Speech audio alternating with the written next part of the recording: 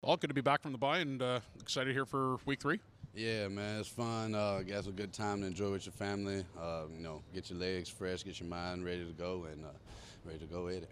Should be an interesting game on Saturday. I mean, there's a lot of former teammates, a lot of guys that you won the championship with back in 2022. What's it going to be like lining up against MBT under center and seeing Boris and Javon Leake and all those guys? To put in the short form, it'll just be fun. Glad to see them found a home, but hate that it had to be on the other side, and now we get a chance to go at it. You go from going at it in practice and talking stuff to now it's the real deal, and we're gonna treat it as such. So it's a real game. Having been a teammate of McLeod for a number of years, I mean, it's obviously got to give you a leg up, for strategizing for this week. I mean, what challenges does he bring to this defensive group for you guys? He's very seasoned. He's a seasoned veteran in his league, and it's not much that he hasn't seen, and so it just all comes down to us doing our job, and make sure we make things hard for him. Don't give him an easy picture. Don't give him things easy to break down, and allow him to sit back in the pocket. So we're gonna try to get him moving and try to mix it up for him. Obviously, I don't want to put the cart ahead of the horse, but just looking at practice this week, Flo not being on the field. I mean, if he's unable to go on Saturday, how much of a loss is that for you guys? That'll be a big loss, but man, like you said, we're always ready. We got people lined up for miles ready to go pass rush and get after the quarterback. Flo will do his part and make sure that he'll be there. When you look at Edmonton, this is a team that's trying to, make that next step, but they've had some 2 tough losses. You feel like that's a team that's going to be a little desperate and going to make things real tough for you? Yeah, it's early in the season. I wouldn't say they're probably necessarily desperate, but they are hungry. And anytime a team is coming for us is 1 week, so we're hungry too. We're just as hungry. We're just as desperate to get a win because we take everything we want to know. But you can't let a team's record dictate how you're going to play the game. So we come out the same mindset every time. How does it feel? You guys last year started the season on the bye. You got the bye after the week 1. What's the mentality? Coming off a win, but being on the bye and getting getting back into it. Trying to get your body flowing, get back into the football mindset. That's the first thing you want to do when you get back. It's refreshing to see everybody, but just understanding that we had our time off and they haven't, so it gives enough time to watch film, enough time to prepare and see what they like to do. But for us, it's just all about making sure that we're healthy and feeling good and ready to run around. You guys really picked things up defensively in the second half against BC. What are some things maybe you guys are working on to get that, right off the hops, really kind of cement how you want the game to go? Just how we play, how we attack the field, how we fly to the ball, how we run to the ball. We need 12 men around the ball at all times. And I think that's what you're going to see from us every time you watch us, but especially this Saturday. Thanks, Wynton. Obviously going up against a team that you're very familiar with, what do you expect the emotions to be like on Saturday for you? We'll see. I don't really know what to expect yet. It's been a while since I played against a former team and spent a lot of time there. So I'm sure I'll be emotional about it, but just looking forward to playing a good game and going out there and giving my best effort. Were you surprised by the offseason changes that they made over there? I mean, obviously the record speaks for itself and the lack of success that they've had in the last number of years, but were you surprised with the amount of changes that they undertook this year? I mean, anytime you have a bad year like they had last year, there's going to be a lot of changes. So everything's on the table. So I didn't expect me to get traded, but that's part of life. And now I'm here, and it is what it is. I know we really haven't had an opportunity to speak with you.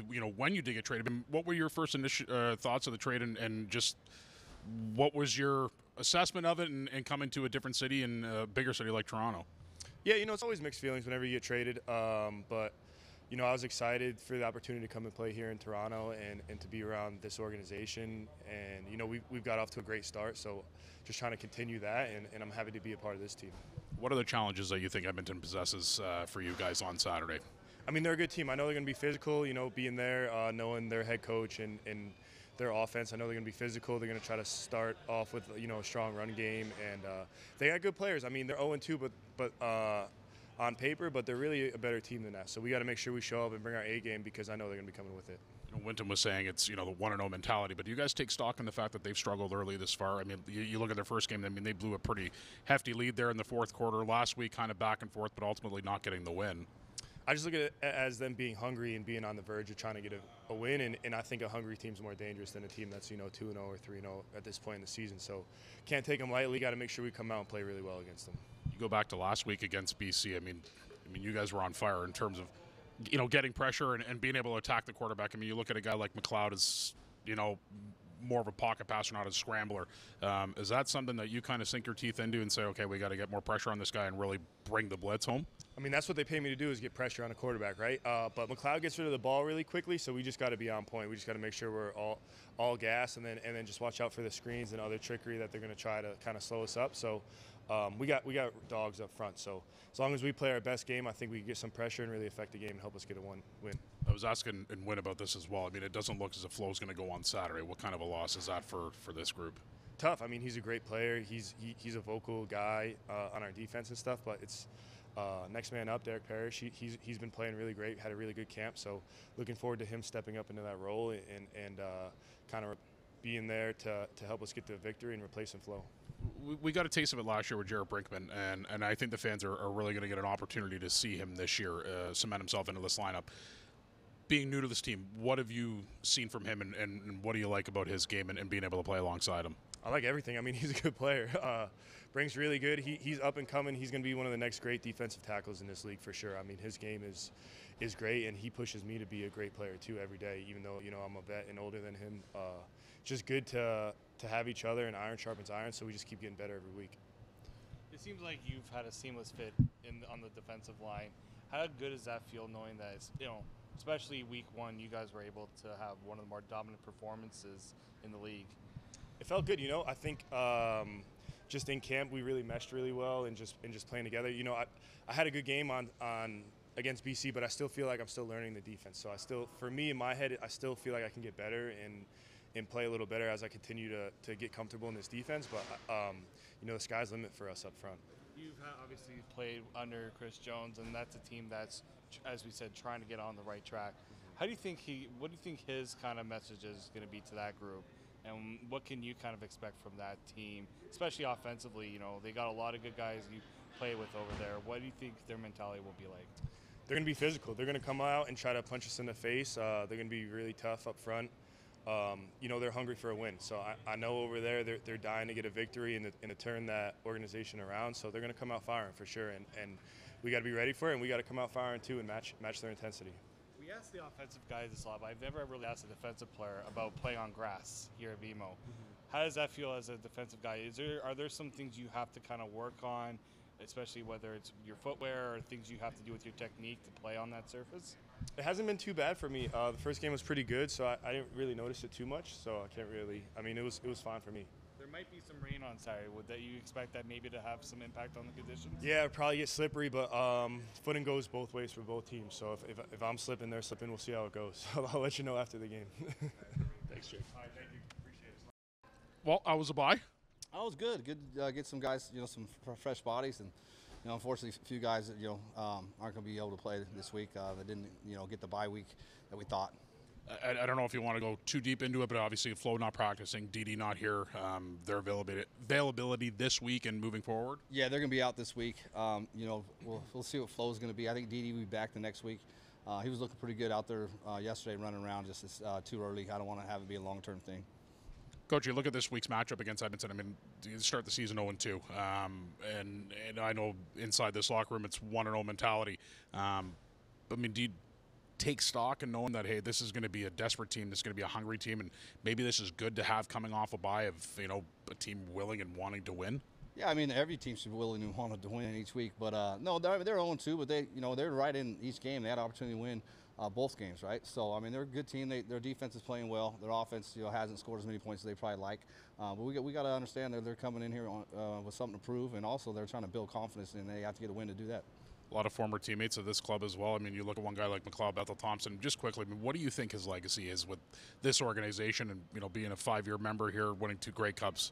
Well, I mean, won a Grey Cup here, right? And as a star, and obviously too, being a part of that club with Ricky winning it. But I think he earned it. I think fans sometimes didn't really want McLeod around, and then the way he ended his career here was great for him. gameplay wise, I mean, what challenges does he possess? I mean, obviously he gets rid of the ball quickly. It's not much of a scrambler. Sometimes he does, sometimes he doesn't, but more of a pocket guy. What does that package look like against him? Well, just he understands coverage too, right? So we got to disguise some things, try to trick his eyes a little bit, and he could drive the ball. So those number 2 balls up the seam, he can make all the field throws. We just got to make sure we take those away. Is it preparing to play against like McLeod, knowing you've worked with him a lot? Have you noticed any differences in his game, from what you've watched the first 2 weeks? Not really. Same guy. I think they're doing some similar concepts we did here. I think he's got a big hand on what they're doing offensively, so he's trying to do what he's comfortable with, and I see a lot of similarities to what they're doing in the pass game. He's got some good veterans over there, especially Eugene and Curley. You feel like him and Curley, I think one game they had 12, he targeted him 12 times. I feel like a bit of a recall from what you guys used to do. Yeah, no doubt. They got him at W, where he, the number 2 in the boundary, where he finished with us with Mac, and so they got a good rapport there. And he tries to force it to Curley quite a bit, and hopefully forces a few in coverage. When you look at your lineup too, I'm assuming Coxie is able to come back in. It's obviously not great to have Didi also missing out, but how good does it feel to know you guys have that depth and you got guys that could step up? And especially when you're losing a big veteran like Tavares. Yeah, it's big. Week 1, we lost Coxie, and then now we're losing Tavares. So Polk's going to step up for those 2. I thought he did a good job, for coming in about halfway through camp and picking it up. And now he's got to move to another position. So, he's learning on the fly. But that's part of it. We're gonna lose some guys, but we feel like our Canadians can play, all of them, right? Can come in, step, and play good football. So we feel good about our receiver depth. Ryan, when you talk about the Canadians too, I mean, you look at the progression of Dejan's career. What have you seen from him with your time here? Just more comfort in the offense, comfort in the league, understanding things a little bit, recognizing things better.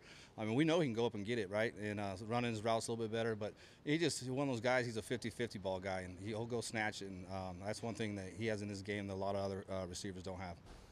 With Tavares out, does that kind of open up Kadeem as well, more so in the passing game too? We'll see. We're always going to have some free release back stuff. D Money's really good at that as well. Kadeem can as well.